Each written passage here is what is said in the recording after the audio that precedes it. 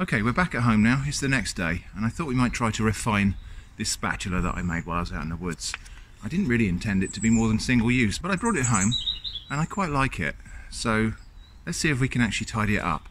I've got my Moai Swedish carving knife, which we're going to use today. Now I thought I would also just explain, earlier in the video you'll have seen me doing some things that you might think look unsafe, in particular cutting towards myself. Let me explain how that works. It is actually possible to make cuts towards yourself quite safely. One of the ways to do this is to make sure that your hand is the thing that's going to hit you rather than a knife. So for example, cutting towards yourself like this, if I slip, it's my hand or my fist that's going to hit me, not the blade. Similarly, when we're cutting into little areas like this, it's the handle of the blade that's going to hit me if I slip, not the blade itself. If I was holding it up here like this, then obviously that blade could hit me when I slip. But if I'm holding it like so and applying controlled pressure, then it can't. Just to say that this knife is wonderful. Look at the way this just takes off effortlessly. Little delicate shavings like that. You're going to be able to get a good finish with that, just without any sanding at all. Similarly, there's a cut like this where you can cut. You're doing a pull cut, but using your body to control the pull. So rather than doing this, where if it slips, you're just free. If you do this, you're kind of working against your own body, and it enables you to have very, very controlled cuts. And the same thing is true down here. Again, you can cut towards yourself if you're cutting in such a way that when the knife slips and runs aground, it's going to hit your hand or your fist, or the handle of the knife is going to hit you rather than the blade. So don't worry, I've got it all under control. Anyway, let's crack on and see if we can just refine this spatula a little bit. This knife is so wonderfully sharp. Look at this.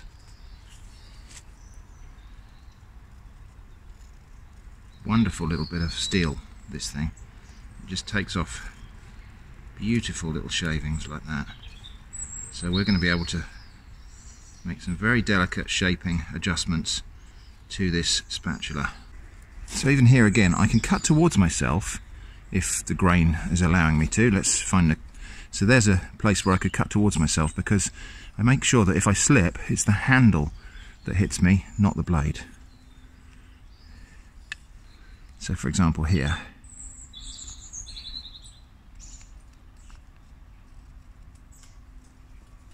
because it's not always convenient to hold the workpiece by the smallest part. It's not even always safe to do that. You have to apologise for the dog barking in the background. Nothing I can really do to stop her doing that. But this way we can just take off the most delicate little shavings off the high points here, and we can avoid sanding altogether. So it's possible this way to actually get a finish that requires no sanding, just by literally taking off the peaks of all the previous cuts.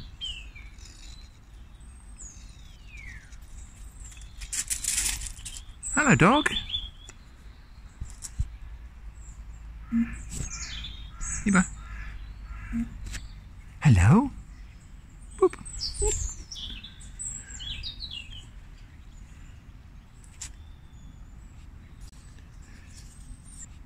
Now you're going to have to be patient, or you can go back indoors.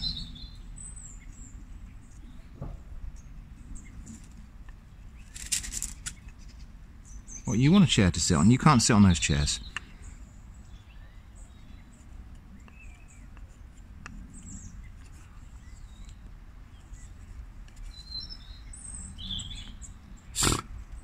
What was that noise? Okay, so I've actually slimmed down the head of this spatula a little bit, just really to make it a bit neater and more refined and smaller. I've also managed to shave off all of the staining that it acquired yesterday from cooking the pasta dish. So we've ended up with a smaller spatula, but I quite like it.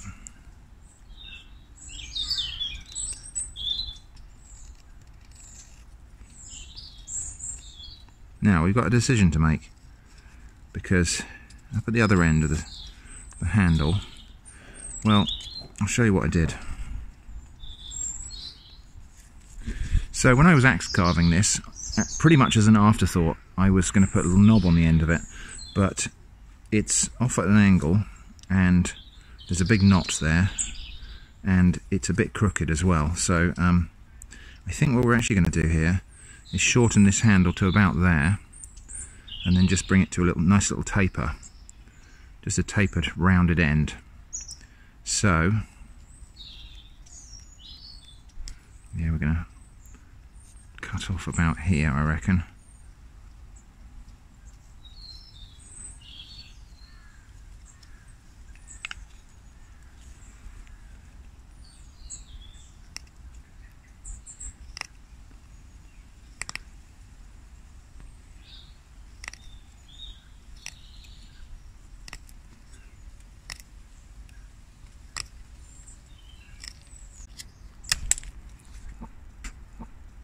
Good, and then we can just, and again, you might think my thumbs are at risk here, but look what's happening.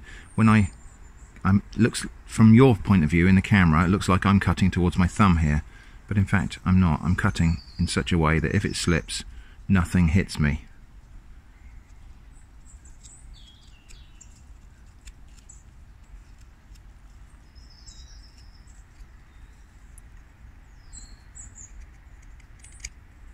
Another way to control the cut very carefully is by pushing the blade like this with your thumb.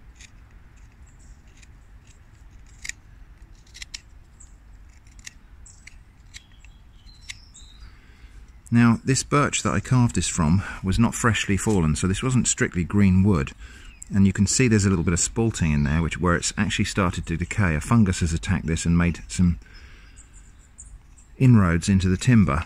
So I don't think that will affect the usability of this spatula.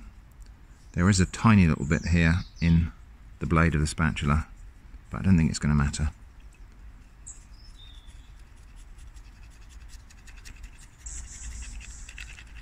If for no other reason than, well, I think it's probably birch polypore that will have attacked this timber, which is not toxic, it's just not edible.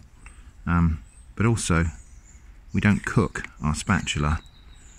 You'll notice that when I use this, I rest it across the top of the pan rather than in the pan.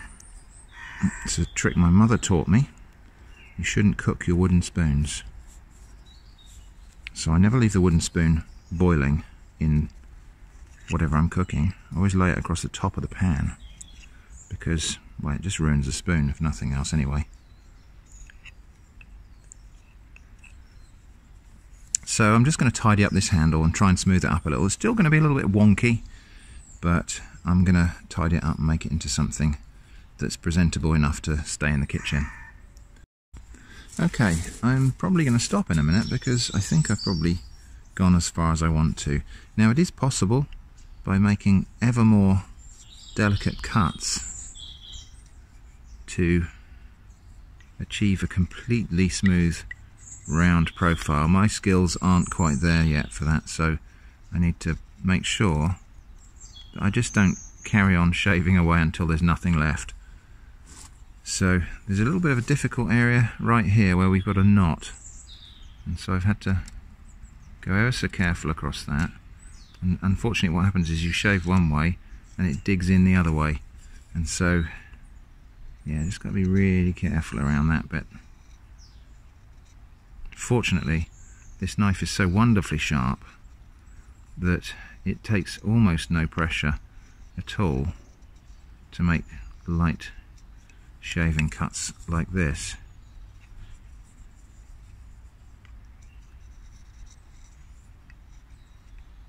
Almost no effort involved in shaving off a fine little bit of wood like that. And if at any point the knife digs in like it just did there, You just need to reverse the direction and come at it from the other angle. But as I say, I'm going to stop now because we are at the limit of my skill now, and I will develop that skill on other items.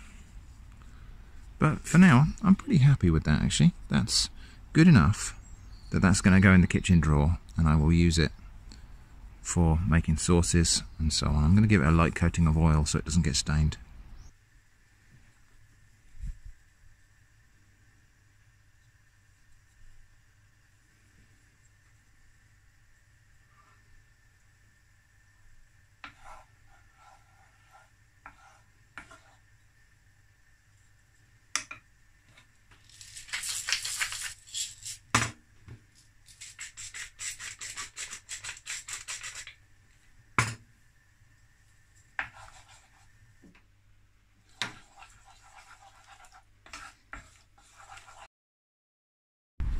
So it's mid-December.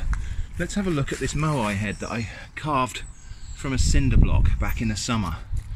Now it's taken on quite a nice patina actually, mostly algae by the look of it. I think actually most of the yogurt coating that I painted on there, at least the outside bit, just flaked off and washed away, but obviously some of the nutrients have gone into the concrete or into the cement and provided enough of a foothold for algae to prosper. I think there's a little slug or a woodlouse or something tucked up in the ear there. That's just fine by me. So anyway, that's the Moai head. I think we said we were going to call him Manuel. So that's the progress on Manuel. Let's go and have a look at the experiments, because I didn't take them down. So these are the original experiments to determine which coating would provide a patina the quickest. So that's the control, there's nothing on that one at all. That one was yogurt, that one was moss, that one was lichen, that one was horse poo, and that one was everything. And obviously the everything one has done pretty well, pretty balanced result there, but it does look like the moss one, which is what I used for the fence here on Manuel, is the one that's actually provided the quickest actual natural looking patina. So that's the update on Manuel the Moai. Now I don't know whether he's going to survive the winter, because when we get frost into that porous surface we may find that that surface starts to spoil away, but we will see. Okay, right, so today I'm just going to be tasting a couple of things that were sent to me by Nalem27 from the Czech Republic, starting with these krupky. I don't know if that's how you pronounce it. Somebody will no doubt correct me in the comments. These are like a wheat corn puff flavoured with what looks like peanuts and maybe cashews. So I tell you what we need with this is beer. Now this is Pilsner Urquell. I don't know how you pronounce that either. There's going to be loads of comments about pronunciation, no doubt. This is supposedly, according to Nalem27, the best beer in the Czech Republic. Now, I imagine there'll be some argument about that too, but let's have a taste of this Pilsner. Oops, a bit too much foam there. I think that's pretty good. Certainly a very good example of its type. Right, so let's just have a little taste of these peanut snacks.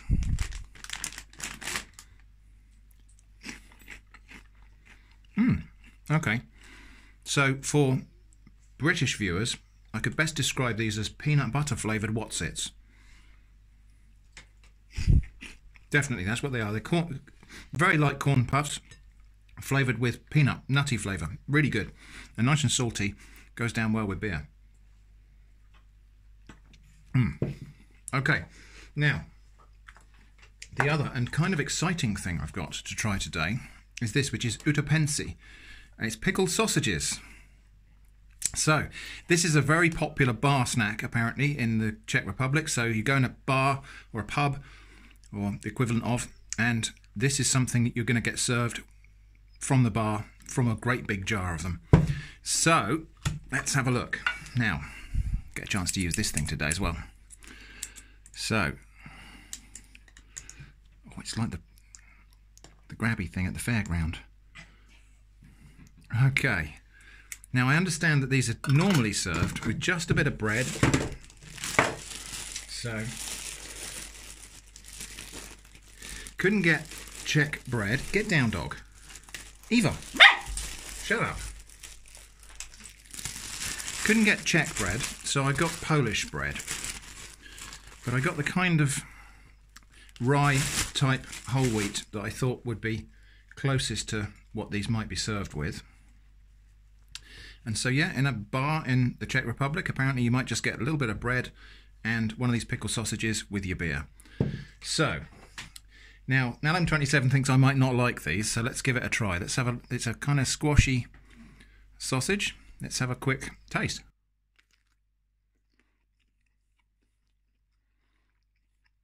You can definitely taste the pickling. It's like a Frankfurter type sausage, I suppose, but a little bit more meaty and textured. And yeah, it's just got a nice smoky taste, bit of paprika in there, and you can just taste it's been pickled. It's really good.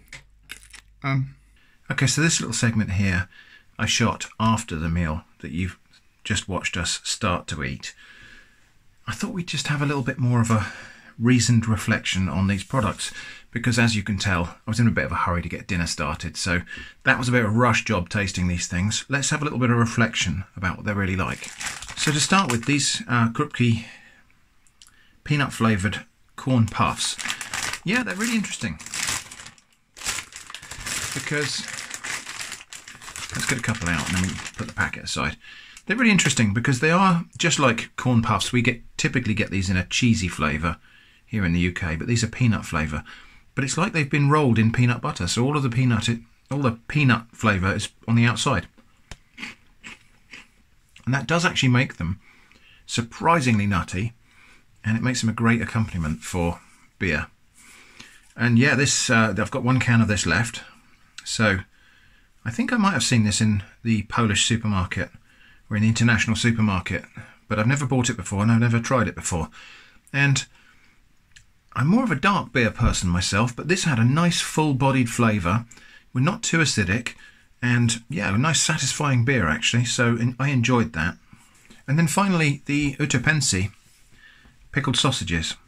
Now, I just found these quite delightful. They're just like a nice, meaty, soft, I don't know, Germanic style sausage. So a bit like a Frankfurter, a bit like a Danish sausage, that sort of thing. Smooth and fairly soft pork interior. Nice snap when you bite into them. And slightly smoky flavour, slightly paprika, and slightly pickled. And they're just a delight, actually. And they do combine incredibly well with beer. I kind of wish we had things like this in the pubs in the UK, because I think that's a tremendous bar snack and I really enjoyed that. I guess the question is, does it go with beer? Yes, it does. Okay, well, I think that's probably all we're going to do now, because I'm making my guests wait while I sit here and taste these things. We're going to get stuck into this with some cheese and crackers. So thank you so much for watching. Happy Christmas, and I hope to see you again soon.